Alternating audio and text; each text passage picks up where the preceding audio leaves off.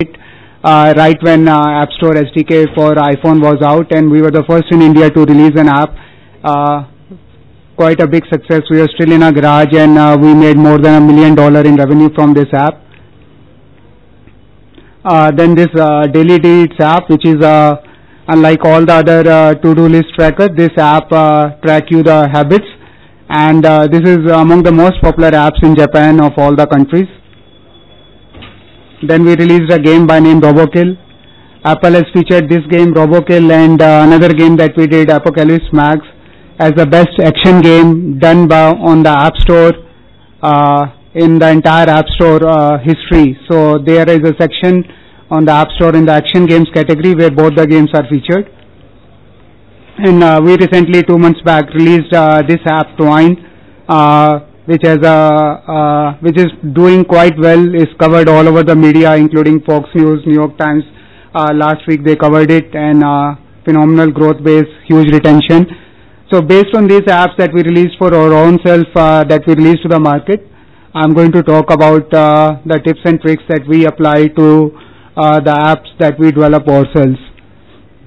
Now I first start with the brainstorming phase. So in the brainstorming, what is very important for any app developer, or maybe first question I like to ask everyone is that how many of you are developing your own apps? If you can raise your hands. All right. So there is always, like whenever we think of developing an app, we think of a problem to solve, and sometimes like we are trying to make some things better which is available in the market.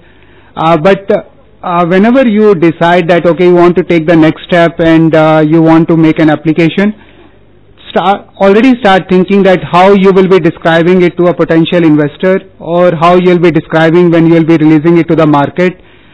Because journalists don't have a big attention span, you would have to describe it in one line description, and whether you can do it for the idea that you are trying to do. If all you have to say is like this is a better app, this does better, or this is a high quality app, this is a better user interface driven app, I think that won't sell much, and the initial media direction is very important. So you need to think about that one line description. For example, the Twine dating app that we did, we thought of some key lines that while we were building up the idea, is the first intellectual dating app, or it is flirt first, reveal later, or is it never miss an interesting stranger. So these were the taglines that we came up with while we were ideating whether we should go and develop this idea or not. And also it helps in articulating your thoughts in one line in a very short span, so that you don't beat around the bush, saying that all the cliche things that you can use. You can also create visual, palpable excitement around you, which is the second very important aspect in our brainstorming. That as a founder or as someone who is developing an app, we are always, the idea is just like our baby. And even though the idea maybe or the baby might be super ugly, but since it's our own baby, we really love the baby. But it's very important that other people around you, you are able to excite them with your idea. And the only way to figure out that they are excited, because whenever you are sharing your idea, you will be sharing only with your friends and family, and they are always going to encourage you, it's a good idea, keep moving forward. So what is the key factor, like how you would know that they are really excited about your idea when you disclose it to them?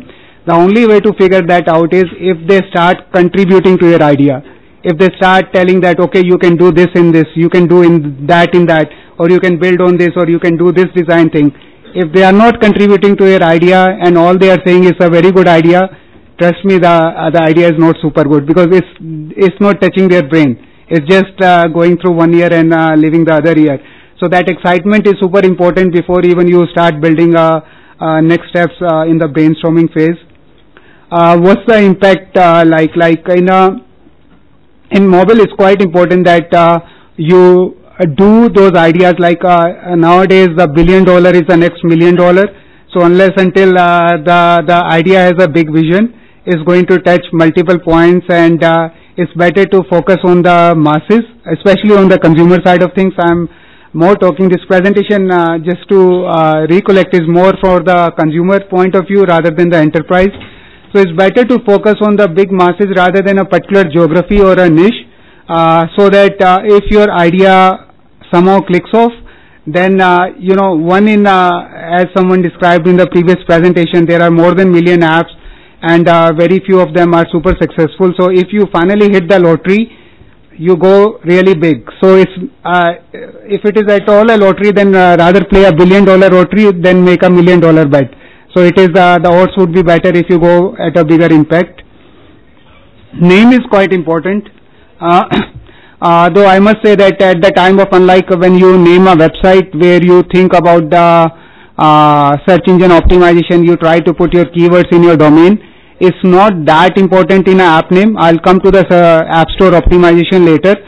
You can do a few other things. And also quite another thing that is important is that there may be a website which already might be there for the name of the app that you're creating. You can still use that name as long as your company name you can attach with it.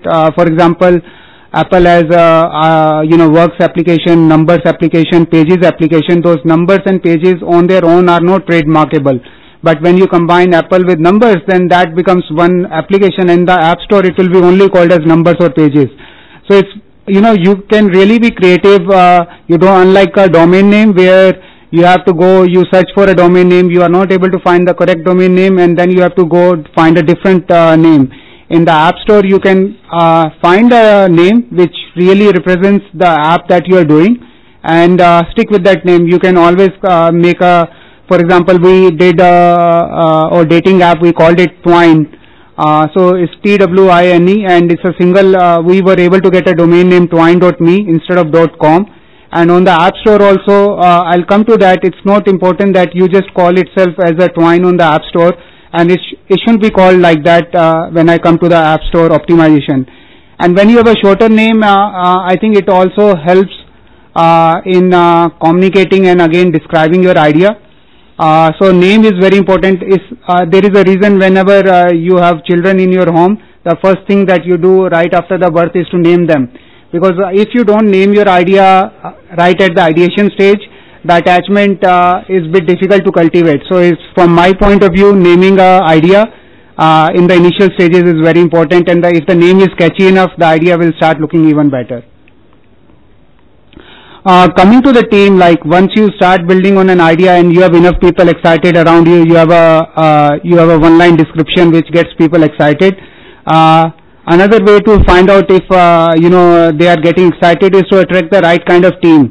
I've seen, including myself, like I've made sometimes mistakes where I thought that let me get the most talented guy or the most experienced guy in design or in the engineering, and they'll help me build a great app.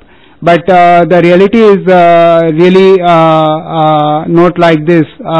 Usually the people who does the best for you or who forms the best team are the ones who are actually excited about your app. In this field where SDKs are changed every 6 months and new mobile apps or new mobile phones are coming every 6 months, I don't think so. I think in this industry, experience is overrated. So go for people, even though they are fresh out of college. If they are super passionate and they are really excited about your idea or what you are trying to do, I think they'll do great for your app, rather than finding people who have like 10 or 20 years in the industry. I'm not saying you don't have them, but if they are not excited, you are paying top salary for those people thinking that they'll do everything for you. That's unlikely going to happen. So focus on people who are genuinely excited about your idea, and there are many ways that you can feel that and perceive that, and using those metrics you have them on the team.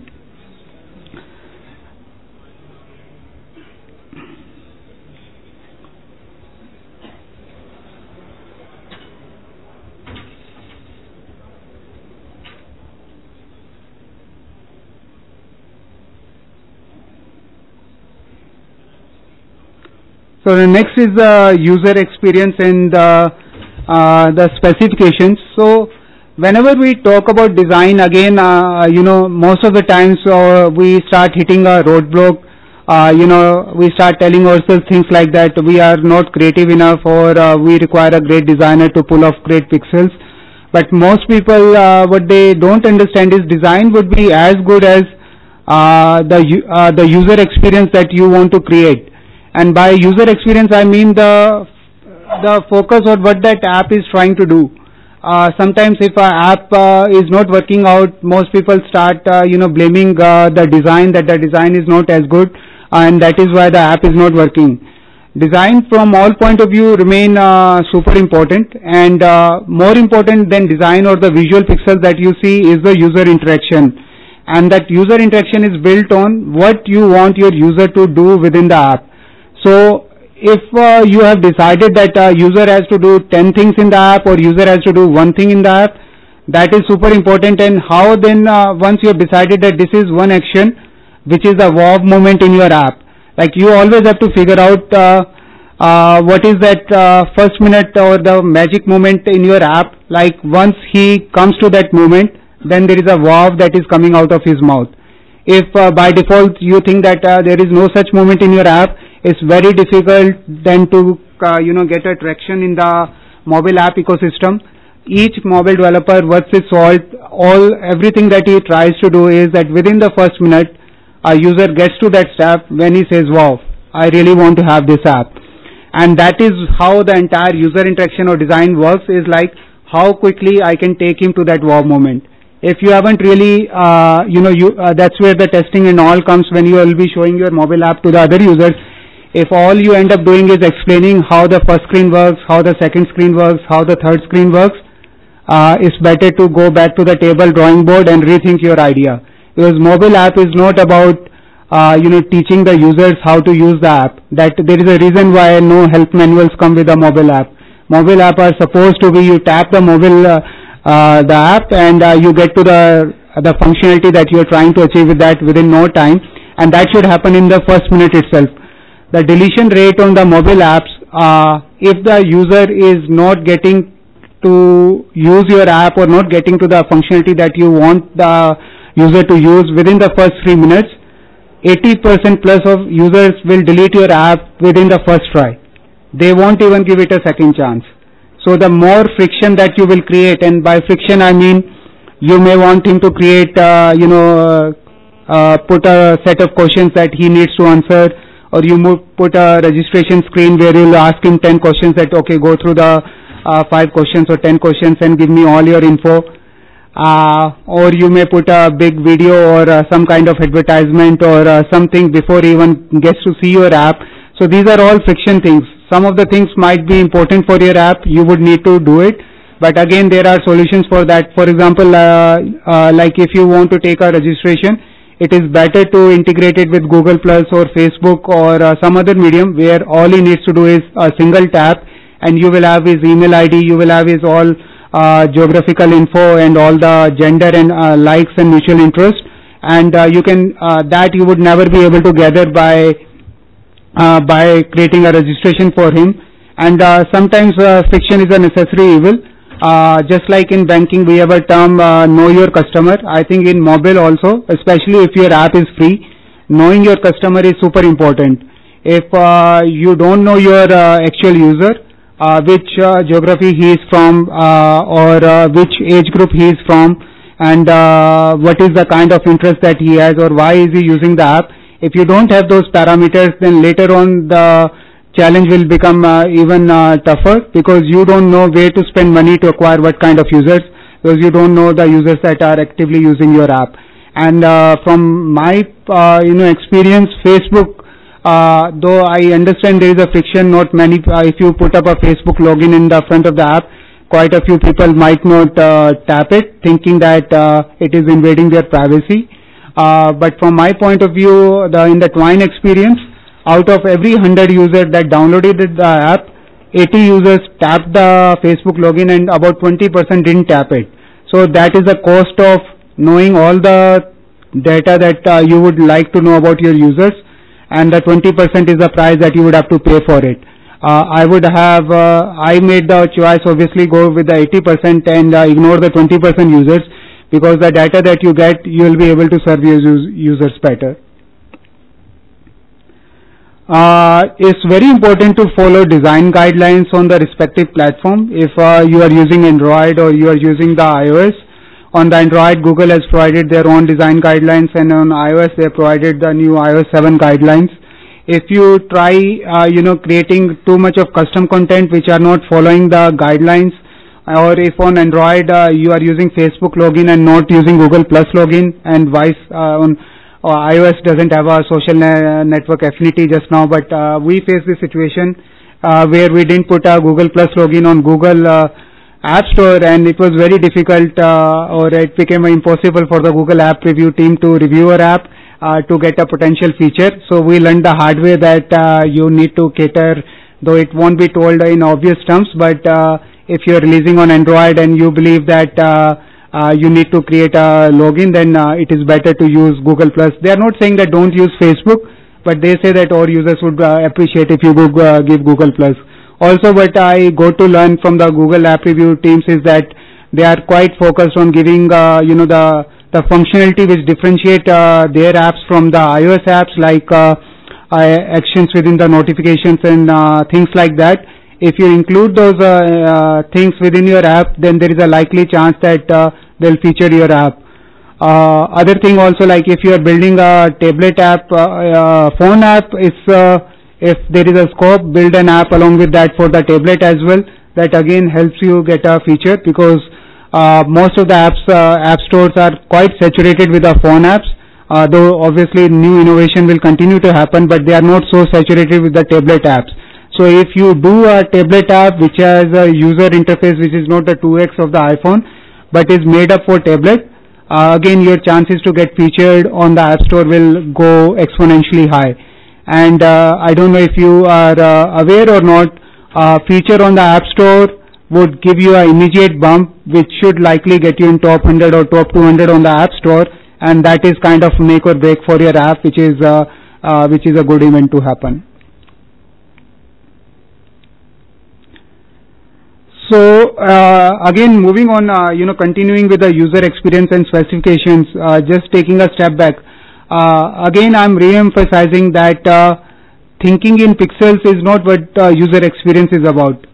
User experience is closely integrated with the specification stage, where you're looking at what is that you want your users to do within the app. Once you have finalized that this is one action that I want my user to do, then you build on the the entire app user experience around it, and in the late stages only the visual design come in. You would want to see that how he flips to the first screen or how he gets to the first section. That remains the most important. And gamification has kind of taken a center stage in almost every app or game that we see. It's no longer limited only to the games, including the apps. There is a lot of gamification that is built in. And now to talk a bit about gamification. The world, basically the gamification is whenever a user is using the app, you need to reward him back, which is not, which shouldn't be in a real reward, or shouldn't be actually a money reward where you end up spending more money, but you need to reward the user once he is addicted with your app, at how he stands vis-a-vis rest of the users. Because once the user is addicted to your app, he wants to, or he kind of becomes a fan of your app, and as you know, most of the fan following, they want to prove to the world that I am the biggest fan. So unless until you give a medium to the user to prove that he's your biggest fan, or he stands where in the leaderboard, once there are addiction elements available in your application, that kind of hooks him to be more of a fan that ideally he is, if he doesn't have a medium to prove that he's expert at your app, or he really knows how to play this game. So gamification is tied into this, and most of the people do it by giving them virtual rewards, by giving them leaderboards. Virtual rewards they are usually able to share on the Facebook and Twitter, again to tell their followers, like we also in Temple Run, when most of our Facebook feeds was filled up with how they are scoring on the Temple Run. The thing was like, as a fan, you really like to have to become famous just because you are using that game and having a high score. And if you start thinking in the user experience stage that how to build those, tie those, additional rewards with the addiction element that you think that your app has, and again taking a step back, no matter what problem you are solving, eventually you want your users to open up your app every day 2 or 3 times. If you are again solving a problem which is like a calculator app or some app which is only going to open once in a week or twice in a week, likely chance of mass adoption of that app is very unlikely. So you have to think of whenever you are brainstorming an idea, you have to think of a scenario that your app is going to be opened at least 2 or 3 times a day, and once it is opened, then the user is going to use your app minimum for 1 minute, if not more. And once these criteria are met, then obviously there is an addiction element that has to follow if your user is opening the app so frequently, and that addiction element has to be rewarded in terms of virtual rewards or leadership boards or stuff like that. And I don't think so it will ever go out of fashion.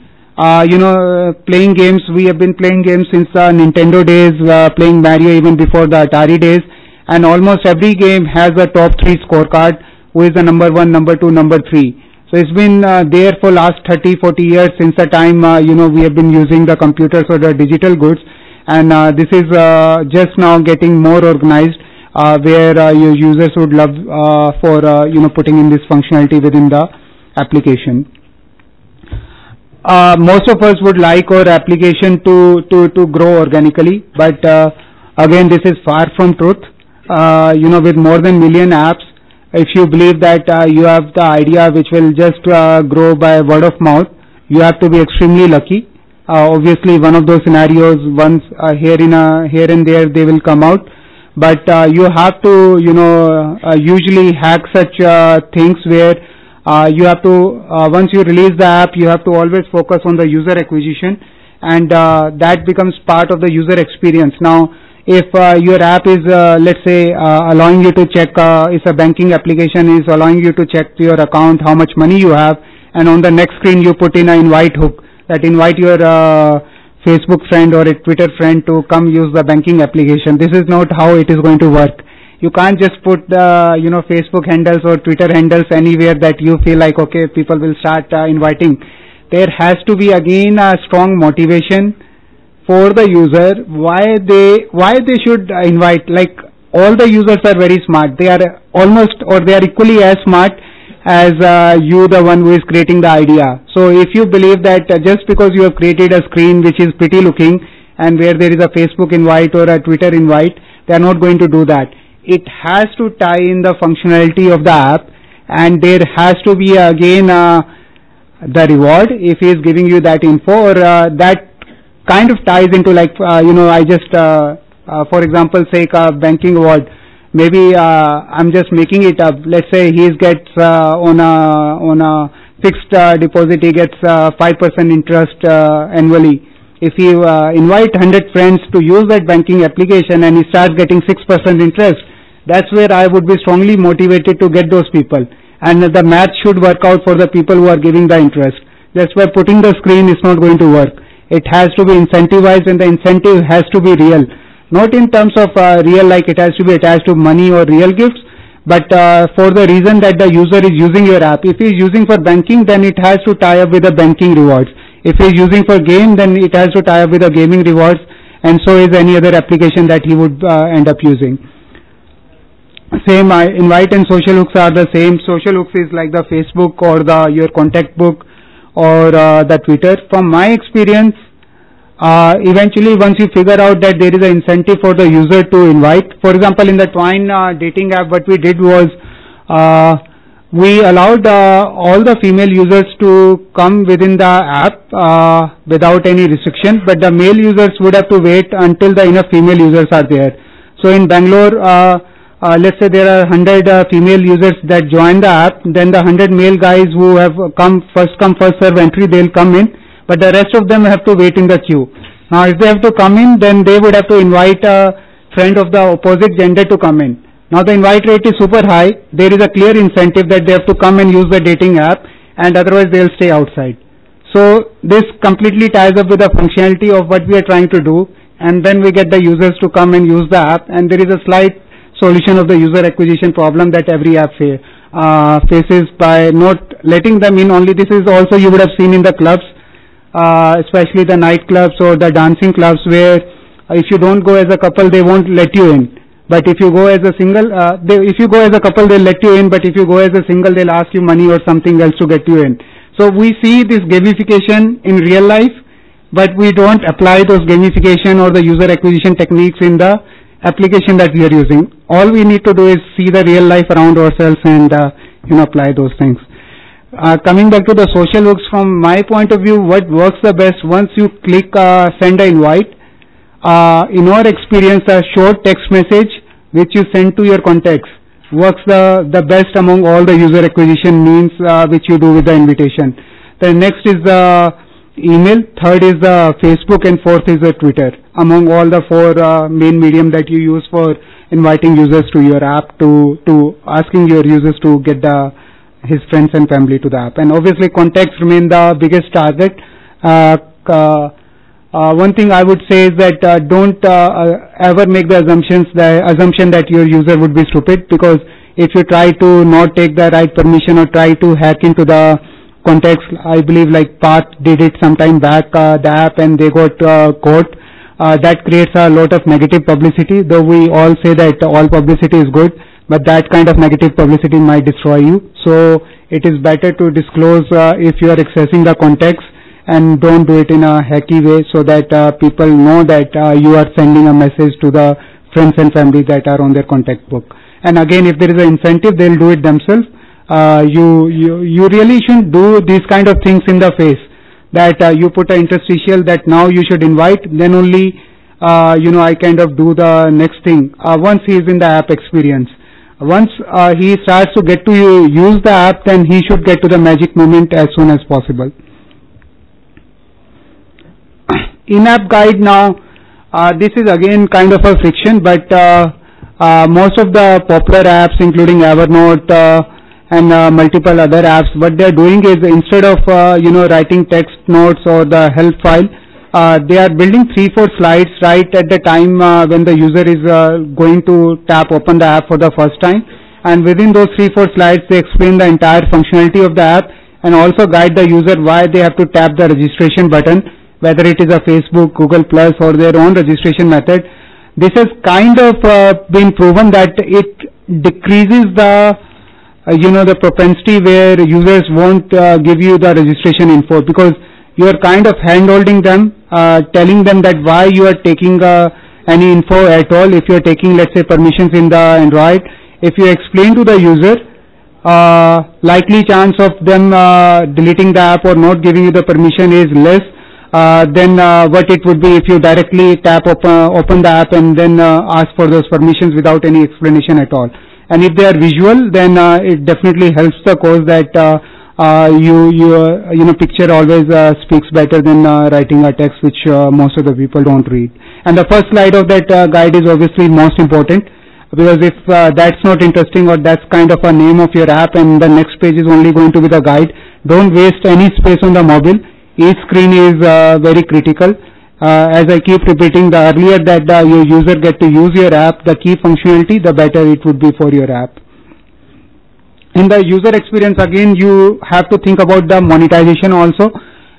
So many of us think that the user acquisition is important. Let's keep our app free, and we'll think about the monetization later. But one thing you have to, there is no harm in this strategy, but one thing you have to be quite careful about is, once you give a feature for free, you cannot in any which way make it paid later on. That's completely going to destroy your app. I know WhatsApp have put a subscription model, but that is like $1 for a year, so that's almost painless. But if you're, let's say, a magazine app, you start giving magazines for free for 1 month and then start charging for it. On the mobile app store, such a model doesn't work in my experience. So that is why it's very important to plan monetization, where you may want to run the first round of the functionality, where you want to see that what is working in your app and what is not working, and based on the iterations, and as you move on, then you start building premium features which you are asking your users to pay for. I think Evernote has done that very well, where their main app and almost all of the functionality in the Evernote app remains free. And now they have come up with premium functionality where they are doing OCR. You have to buy a monthly subscription, and in return you get extra space and some OCR functionality, and they are doing good because your happy users are ready to give you back as you have not made the core functionality charged. for charging for that. Notifications, I can't emphasize enough, but they are the most important thing for user acquisition in a mobile app. And quite often this is something that people don't think about while designing their app or while creating the user experience. The whole idea of a mobile app is vis-a-vis desktop is that in a mobile app you can call back your user. You can tell your user, you can send a notification, tell the user practically, you have not used my app for 2 days, please use me for one reason or the other. Let's say in a dating app like Twine, there is a date waiting for you, why don't you come back and use it? Or there are 1,000 people who have joined in Bangalore, why don't you come back and use the app? Or you have not used the app for 7 days, come back and use it. Even if they have deleted, you can send a notification to an email. But notification which comes in the form of badge, it comes in the form of screen, this is the biggest advantage for a mobile app, and this can call back your user. With millions of apps out there, it's very easy that your user, though he may or like your app, or he may not have got the first good experience, but the power that you have to call him back, assuming that he has not deleted your app, is quite powerful. And there are so many ways to create beautiful notifications which are not spamming the user but are actually meaningful to the user, that he would end up clicking those to see, okay, what the heck, I just need to open the app and check it out. So likely chances that if he didn't get a first good experience, he may not get a good experience again. But you can't miss the point that there is always chicken and egg problem. When you release the app, especially it is a social app or where users are the actual content, you need enough user base to actually make the app meaningful, because those are your content. They are creating the content in terms of social media like Instagram. If enough users are not there, they don't post the photos, and so for the lurkers, they don't get to see any photos. So when they come again, by the time there are enough users, and there is a good chance that they may get a good experience the second time when you call them back. So notifications are super important, and they need to be thought through when you are designing the user experience, so you know how to call back the user once he or she is not using your app. So in the development stage, again, I'm not focusing on how to actually go about doing the design development, or I'm just focusing on some of the tips which I have learned by either making mistake or some random trial, and which have worked out really well for us. So during the development stage, I think these things are always kept as an afterthought. That is the user acquisition and analytics SDKs. We are mostly focused on building the app, and towards the later half, when we are close to the App Store release, then we think about, okay, we need to know about the user, we need to know their demographics and everything, so which SDK that we should go with. All the good SDKs that there are out there, they will require strong integration with your code, and unless until you are planning it ahead, if you do it in the later half, you will regret it, because you won't get enough information to act on it. So it is very important that you choose your integration SDKs for user acquisition and analytics. When I say user acquisition, I'm not sure if all of you are aware or not, but there are like all kind of paid user acquisition SDKs like TapJoys for burst marketing, Chartboost and others, which would eventually allow you to acquire users from other places to bring your app to be downloaded. Again, these things are thought in after your version 1 is out or version 2 is out. It is better to integrate them. Whether you use them or not, that's secondary thing. But at least have the SDKs being dropped. And for the analytics, as I said, you need to have a strong integration with your code, because you are checking for events. And you have to go really granular on checking the events. Like as I was able to tell that out of 100 users, 80 users are able to tap the Facebook login button and 20 users are not able to. And that is the reason I am able to persist with the Facebook functionality. I tell you why it is important. When I go to the iTunes review store or in the Android store, almost 90% of the users are bitching about why you are using Facebook. So if I look at the iTunes comments, it would create a knee-jerk reaction for me that everyone is complaining about the Facebook integration and I should better remove it, because that's not being helpful. Once I remove it, then the people will download the app. But this is far from truth. There are two reasons to that. Happy users very randomly give you, they have to be super happy to come and give comments on the iTunes App Store. Usually they are content using the app, so they will not come and give feedback. So it's only the pissed off users who are not happy with your app, they'll come and talk about it, and they will also gravitate you towards doing more mistakes which you have already done.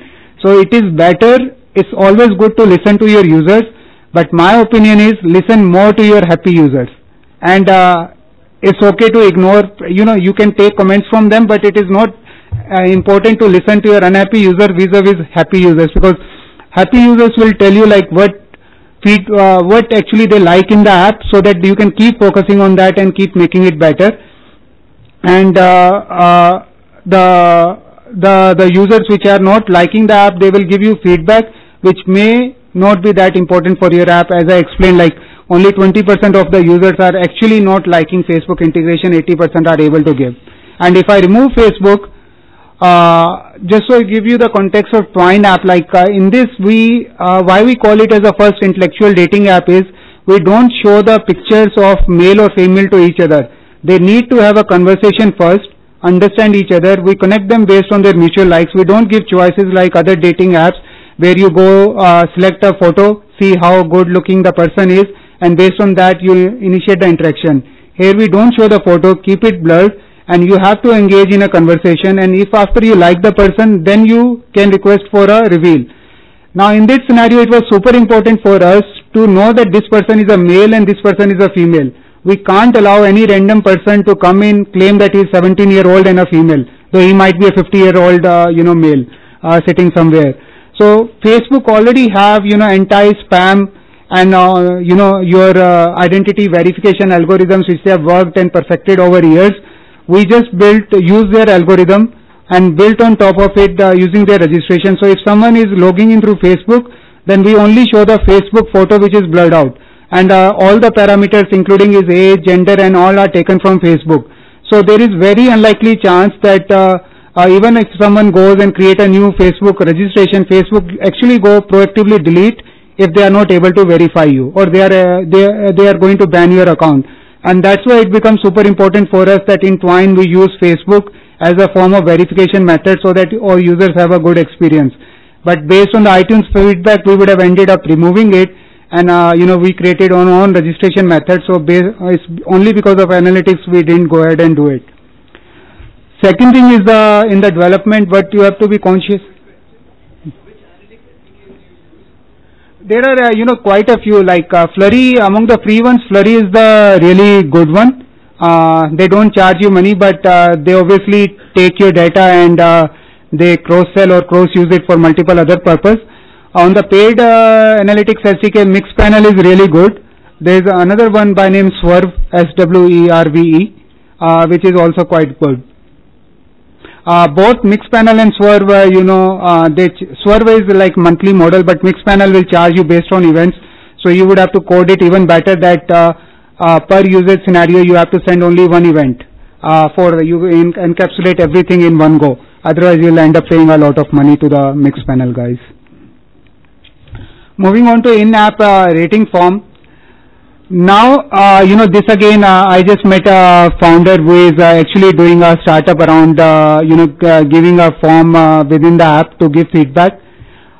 This again, I can't emphasize the importance. No matter what app you are building, please give an in-app feedback form, and it should be easily accessible, because your pissed off user, when they are angry, they are looking to vent their feelings.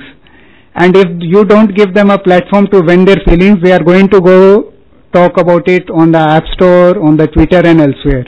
So it is better to calm them down, give them a forum to give them, so they give all the vent their feelings within the app, and that then you can actually reply to that also, listen to that feedback, and likely chances that you won't get lower rating on the App Store. It doesn't prevent everything, but even if it prevents like 20 or 30% of the negative feedback which you are about to get on the App Store, I think it is totally worth it.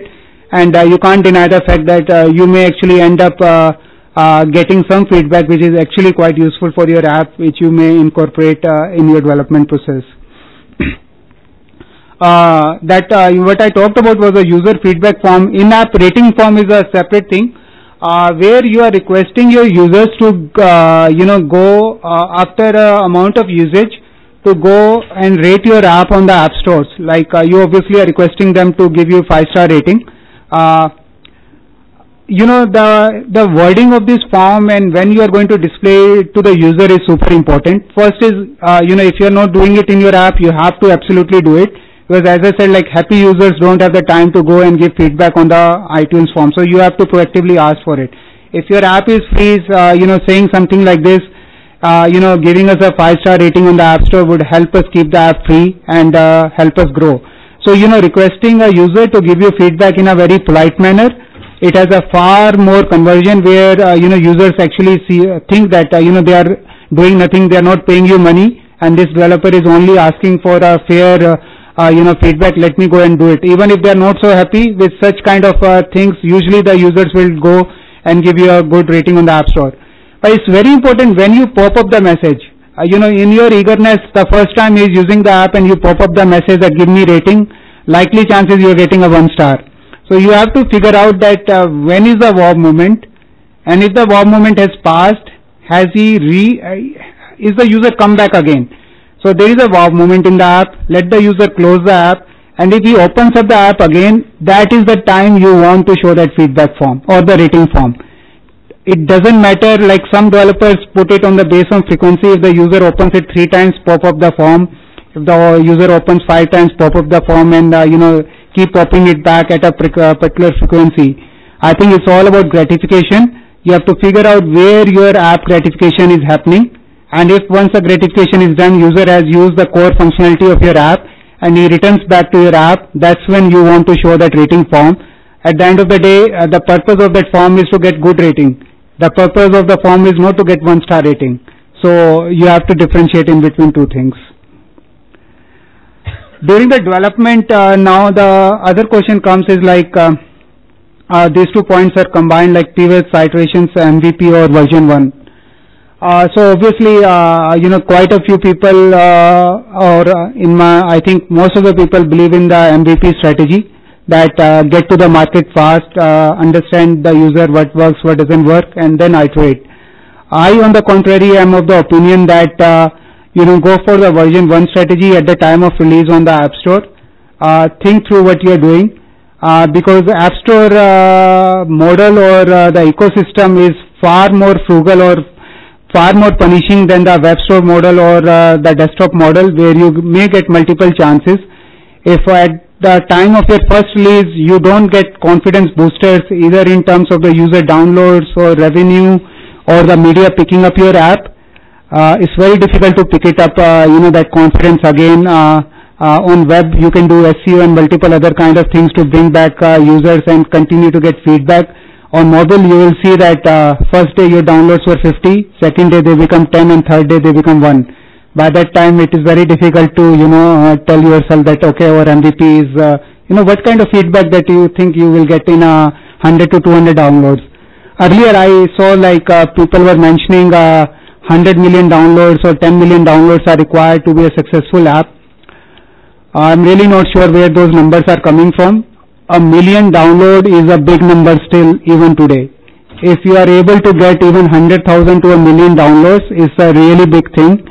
I'm pretty sure in India also, like if you show the data in an analytical form that the users which are coming are addicted to your app, there is a good daily active usage, there is a monthly active usage, and all those things are there, you'll get funding easily even in India based on those retention parameters and all, even if the usage base is 100,000. If you have 100,000 daily active usage, that's a super high usage. I know companies in Valley getting funded $20 million with 100,000 daily active. So 100 million is, I'm not even sure if any app on the App Store besides the Facebook and the biggest of apps have 100 million downloads. That has happened to them. eBay has. I mean, big apps, as I said. So as I said, like I'm of the opinion, go with the version 1 strategy, where you usually don't get many chances, and your entire purpose is to release the app and see that you get some confidence boosters that will help you get quality feedback from your users, and based on your happy users feedback you can take that feedback and go forward. Now all you know, you must have heard this is quite controversial, but I'll still state it out. Like quite a few people keep telling you, think out of the box, think out of the box. What actually is out of the box? So I have a process which I follow to get out of the box, and it's simply that once the app reaches the development stage, I stop thinking about the app or doing anything in the app. I take myself out and start a new project on my own. So for 2 or 3 months when the app is in the development stage, I just don't go and do anything, don't talk to the developers, don't talk to the designers or the product manager, let the app run its own thing, and after 3 months I am already out of the box. So this is the simple methodology that I use to get out of the box, where I'm not living and breathing the app now.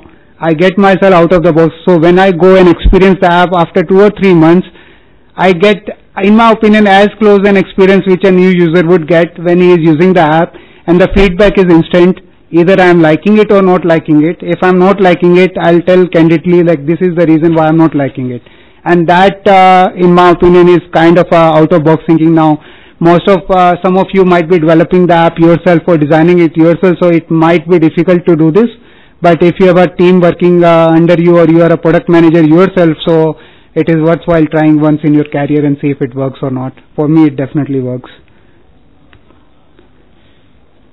So coming to the pre-launch marketing now, million apps and over million apps on the app stores, and I think however cool your idea is, you have to think about it from the day one, how to get the users to use your app and build a community. So one of the things that we do with our apps is build an email list, and how we go about it is usually we start putting up questions on the obviously launch, there are launch rockpad and multiple other launch sites that you can use.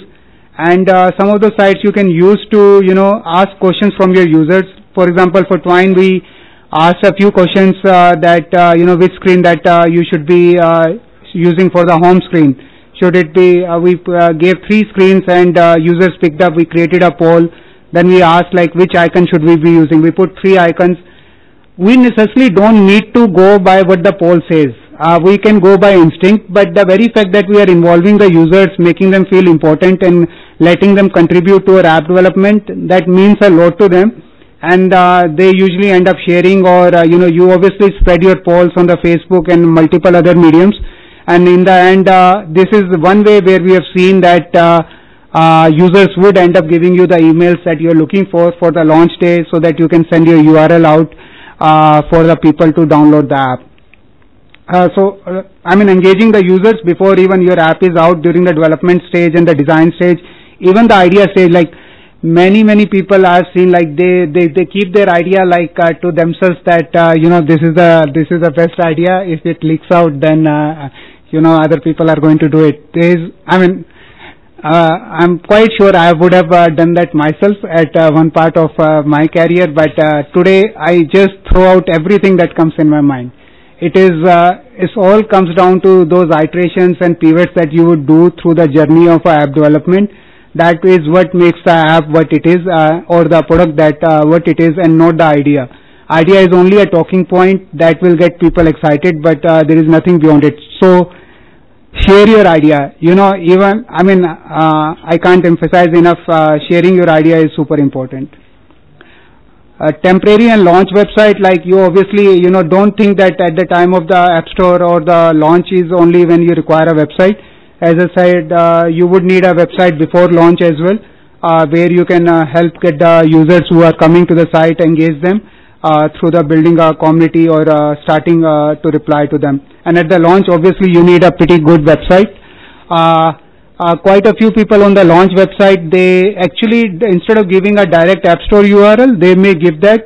They also allow you to send the URL to your phone SMS through. You can use Twilio or some other SDKs to get the text URL of your app sent to your phone itself, so that you can click it within your phone. Otherwise, there is a friction point. You'll look at the link on the desktop, whereas you have to download the app on the mobile. So some people are able to do that. Having other thing on the website, especially the again a community building. Either you can use third-party SDKs like user voice or things like that to again do everything so that you can build a community. It's very important, in my opinion, to build a app video as well. The better the video is, think of video as something that would attract all kind of audience. And at the time of launch, which is the biggest audience that you want to attract? Is it your users which is the most important at the launch?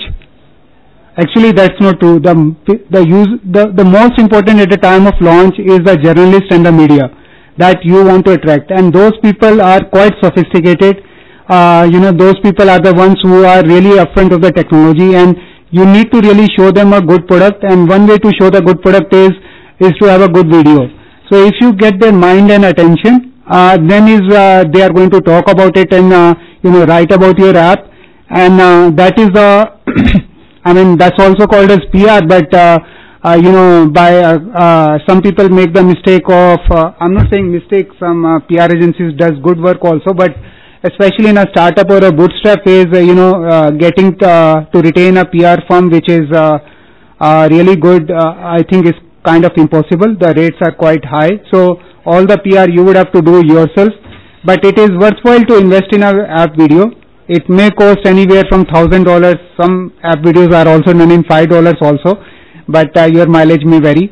And it has to really talk about the app that you're doing. Maybe I'll show you the video that we did for the Twine apps. That will give you the idea that how much of work usually go into these kind of things.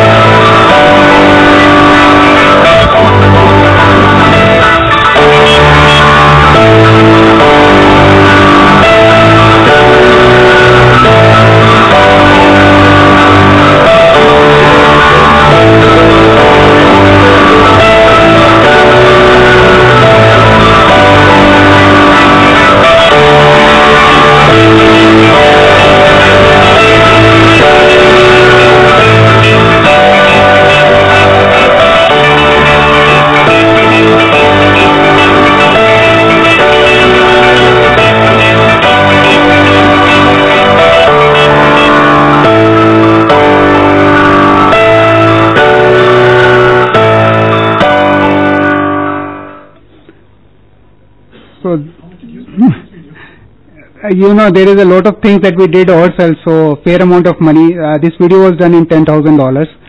So I'll quickly, I think that we are running out of time. I'll quickly go through the rest of the points. App Store screenshots are super important. Most of the people don't go through their description. Description is important for the App Store optimization, which again, like people are looking for your app and they search the box, so they are whatever keywords that you are putting in your App Store. So focus on App Store description only for the keywords. Try putting in as many keywords that you have. Usually the iTunes App Store gives you about 8 or 10 keywords. Don't just limit to yourself. App Store SEO, you have to focus on two things. One is your name of the app. Though the name of the app is Twine, but on the App Store we have listed it as Twine, the first flirting and intellectual flirting and dating app.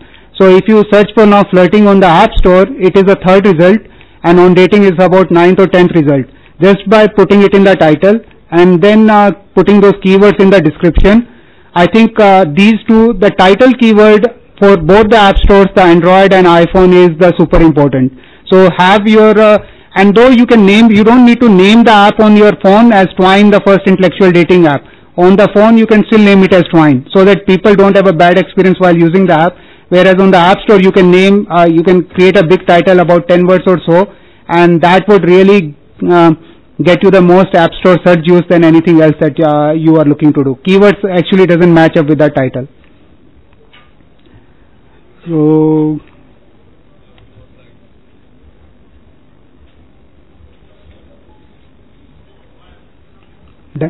all right. All right. I guess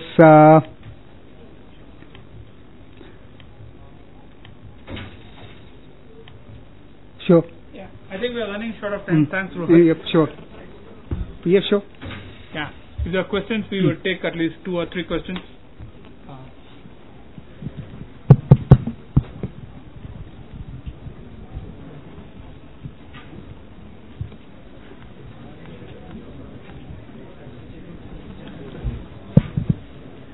Hi, Rohit. Yeah. Yep. Yeah. So generally, what happens not only in apps, I've seen it a lot of places, that most products are just Me Too's, and it's very difficult to find a differentiating factor.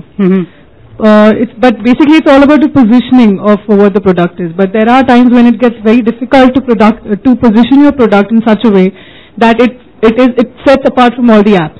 So how do you go about thinking about that? Like, on what lines do you think so that you can pinpoint on something? I mean, that comes in the ideation and brainstorming phase, right? Like, if your mind is telling that it is not differentiated enough, you cannot resonate the story to a second person, don't go ahead with that idea.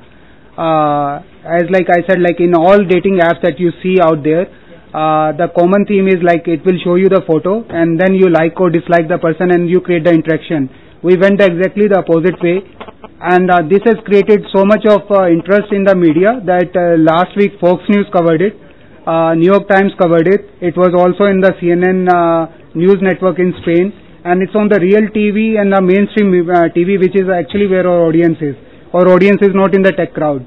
But we did think about it like we can tell the value proposition very clearly and say it in a single line, so people will get it. So I mean, it all comes down to, if you don't believe that there is a differentiating point, it's better to iterate your idea. What do you think of cross-platform mobile development platforms like PhoneGap and all that? Is that better or is native better? Now, I'm a strong proponent of a native app. I don't like cross-platform because at the end of the day, you are looking to give a great user experience to your guys, and you're reducing the friction. And I believe cross-platform will always create friction here and there, so it won't be the best experience. Performance, the native features, native elements that you can use, cross-platform, you will always be dependent on the SDK, what you can do. I make a in-app by the way, he is the founder who is doing that in-app feedback form. Thanks. So my question is basically on behalf of the app developers out here. Most people fear that if they put something like in-app feedback notification thing, it's going to be mind-boggling, and who will sit and respond to everyone? That's the response I get from most founders.